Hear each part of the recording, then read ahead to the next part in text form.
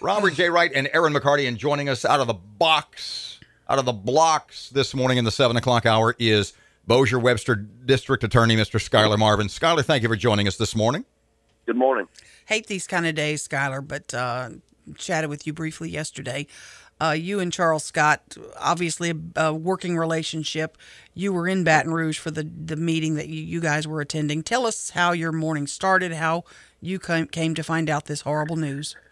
It was definitely a dark day. We had a breakfast and a meeting at the Capitol, and it was on my way walking there that I received a phone call, and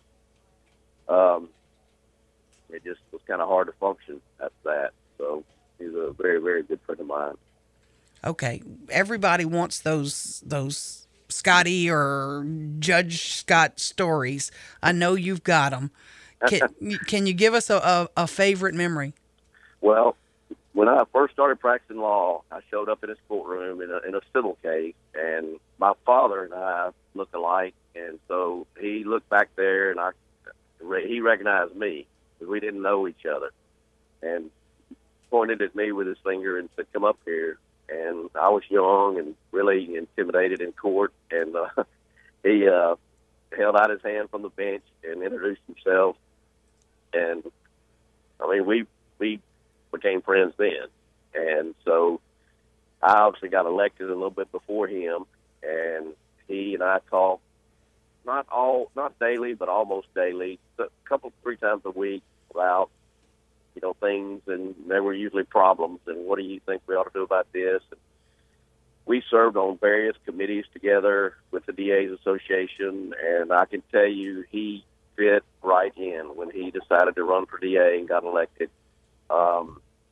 He assumed a leadership role in the DA's Association and became president in the shortest time that I know of any other DA in the state. I would venture to say I think I'm accurate about that.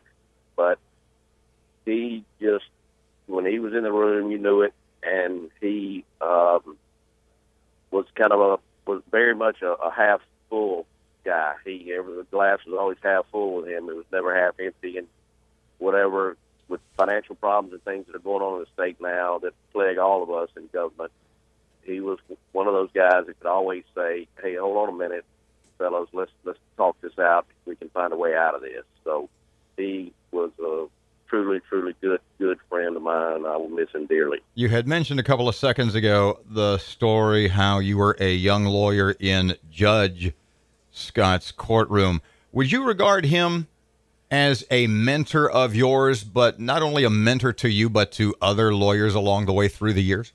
Oh, absolutely. I mean, I don't remember another other judge. Even though we have a great bench here and a lot of great judges are my great friends, but I'll never forget that day. I don't remember the case I was over there on, but I just remember him reaching out to me, and I'm certain I'm not the only one he did that for.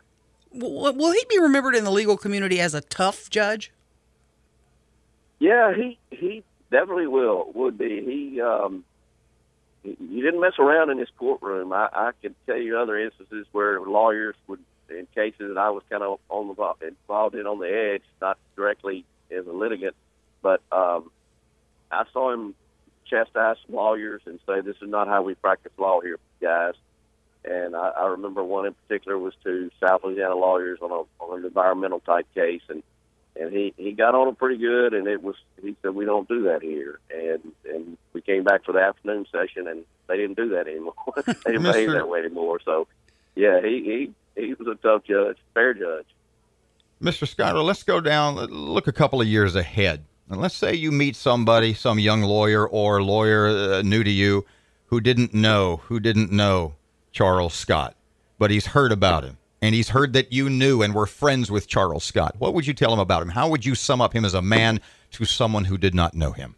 I would characterize him as a leader and a great family man. Alexis and my wife bonded immediately after he got elected, and he cared deeply for his family and wife, and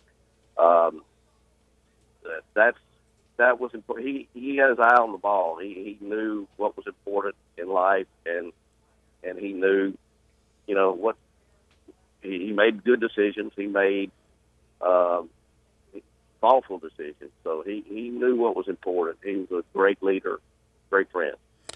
Have you heard any? We got to wrap things up, but have you heard anything about the cause of death yet? I mean, I know you're kind of in the inside circle.